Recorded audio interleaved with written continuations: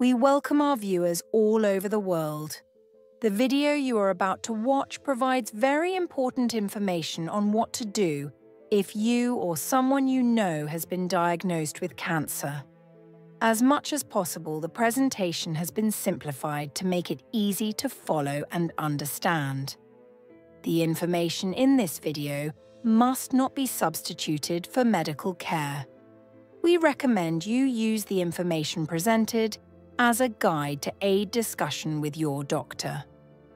In this video, we address key questions you ought to ask your healthcare provider. We also direct you to websites that can be useful in your journey through treatment. We thank our medical experts for input into this presentation. Remember, you are not alone. Please don't forget to subscribe, like, and share. On your screen are useful resources if you or someone you know is diagnosed with cancer.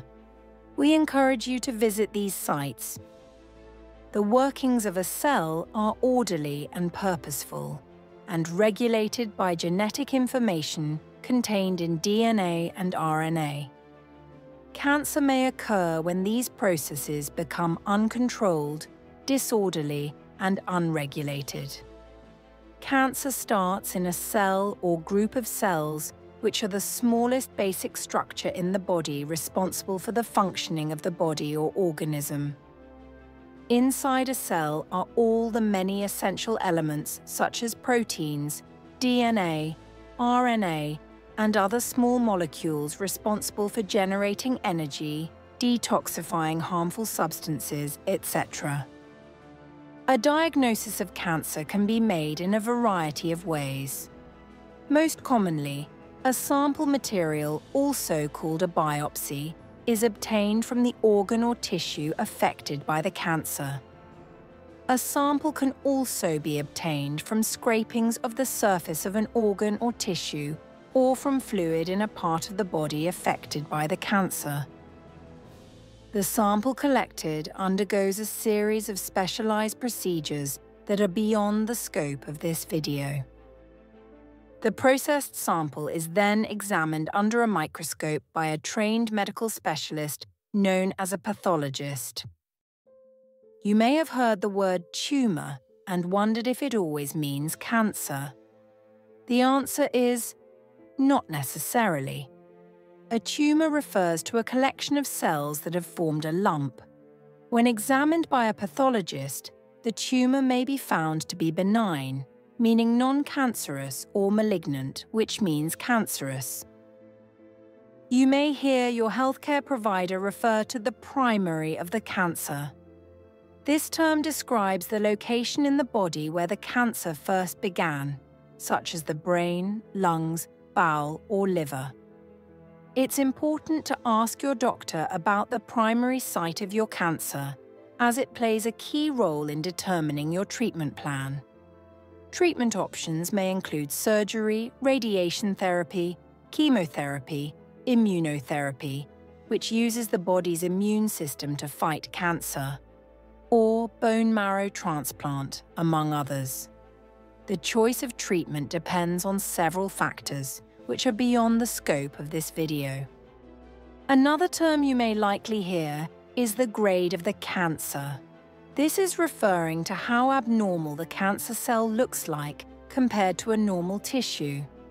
The higher the grade or more abnormal or disorganized the cancer cells are, the higher the likelihood of it being very aggressive and likely to spread to other parts of the body. In most instances, cancers are graded from 1 to 4. A unique grading system may be utilized for specific cancers. Ask your doctor the grade of your cancer. The grade of the cancer is very different from the stage of the cancer. Your doctor determines the stage of the cancer after reviewing your physical examination, relevant lab tests, and imaging studies such as a CT scan or MRI. Worldwide, for most cancers, the system used for staging is based on these 3 letters, T, N, and M. The letter T for tumor indicates the size of the tumor. The letter N for node indicates the involvement of lymph nodes, including where and how many. The letter M for metastasis. This informs on whether the cancer is only limited to the site of the sample or organ or tissue, or if it has spread to nearby organs or different parts of the body. Not all cancers use the TNM system. You should ask your doctor if the TNM is used for the assessment of your cancer. If this system is not the one relevant to your cancer, you should ask what system is used for the assessment of your cancer. Your doctor can determine the stage of your cancer using the TNM system. In this video, we will focus on cancer staging from stage 1 to stage 4. The stage generally indicates the size and proximity of the cancer to the initial or primary location of the cancer. The higher the stage, the higher the likelihood that the cancer has involved surrounding tissues or organs. Stage 4 indicates that the cancer has spread to other parts of the body and not just the areas near the initial or primary location of the cancer. Be sure to ask your doctor what stage your cancer is. Your doctor may mention that specialty tests may be required to determine the level of some substances that the cancer may be producing into your blood. These are called tumor markers. These can be used to determine how advanced the cancer is, or if the cancer is aggressive. These tumor markers can also be used to assess if the specific treatment for the cancer is effective. For example, if the level of the tumor marker was high at diagnosis and is reduced or disappears with treatment, it may indicate the treatment is effective. If the level of the tumor marker starts to increase, it may indicate the treatment may not be effective. Your doctor should be able to provide you with information on these tumor markers. Examples of tumor markers are PSA for prostate cancer. A common tumor marker for colon cancer is CEA. For patients with ovarian cancer, a commonly measured tumor marker is CA125. Be sure to ask your doctor the tumor marker used to monitor your cancer. Another type of tumor marker that can be assessed may be in the cancer itself instead of in the blood. Examples are estrogen and progesterone receptor in breast cancer, HER2 for breast or gastric cancer, programmed death ligand 1, PDL1, in many cancer types to assess if immunotherapy may be helpful in treatment. There are many more of these tumor markers that are beyond the scope of this video.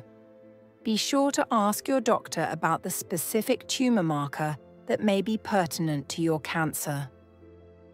The treatment specific to your cancer will be guided by several factors, including the type, grade, and stage of the cancer, as well as the results of laboratory and blood tests, such as hemoglobin levels, white blood cell count, and assessments of liver and kidney function. Together, these results help your medical team determine how well your body may tolerate the proposed treatment. Let us pivot to discuss seeking a second medical opinion about your cancer and its management. It's a good idea to consider getting a second medical opinion about your cancer and treatment plan. This is often overlooked, but it can be very helpful, especially if there's no emergent need to start treatment right away. A second opinion means having another cancer specialist review your test results and treatment options. It's often best to find the specialist yourself, ideally at a well-known cancer center, to avoid any conflict of interest. Don't feel uncomfortable about telling your doctor. Most doctors understand and may even suggest it. Earlier, we shared a website that can help you find a second medical opinion. Once a decision has been made on what the appropriate treatment you should receive, your doctor should provide you with a treatment plan specifically made for you. This should include the type of cancer, the grade, the stage, your pertinent tumor markers, the kind of therapy for your cancer, the name of your treating doctor and the key nursing personnel, the phone number to contact should you have an emergency or have questions. The treatment plan must indicate the particular kind of treatment, common side effects of the treatment, how often you'll receive treatment, and how long the treatment will last. It should also include the prognosis, or what the expected outcome of the management of your cancer should be. Specifically ask if treatment will be curative or palliative. Curative means the cancer can be cured. Palliative means there is no cure for the cancer, but the side effects of the cancer on your body or the progression of the cancer may be slowed down. Once your cancer treatment options are being discussed, one of the first questions you should ask is whether there are any clinical trials available for your specific type, stage, and grade of cancer. This is a critical question, as there may be investigational therapies currently in development that could be beneficial to you. Participating in a clinical trial gives you access to study drugs that are not yet approved by your country's regulatory authorities, but which may offer promising outcomes. Don't miss the opportunity to explore these potential options. Ask early and ask clearly. When inquiring about a clinical trial, you must ask the principal investigator, PI, if the clinical trial has been approved by the Institutional Review Board, IRB, or the Ethics Committee of the hospital. You must not participate in a clinical trial that has not been approved by the IRB or Ethics Committee. You may want to consider transferring your care, if convenient, to a site that may have a clinical trial ongoing for your cancer. This is a discussion you should have with your doctor, your family, and the doctor at the site where the clinical trial is ongoing. In summary, while the diagnosis of cancer can be life-changing, there is hope with new treatment options, including the availability of clinical trials. Many government and non-profit organizations also offer helpful information to support you through your treatment journey. Remember, you are not alone. We hope you enjoyed this video presentation. If you found this presentation informative and educational, please give this video a thumbs up and consider subscribing and sharing with family members, friends, and colleagues. Your support helps us create more informative and educational content. Until next time, stay strong, stay hopeful.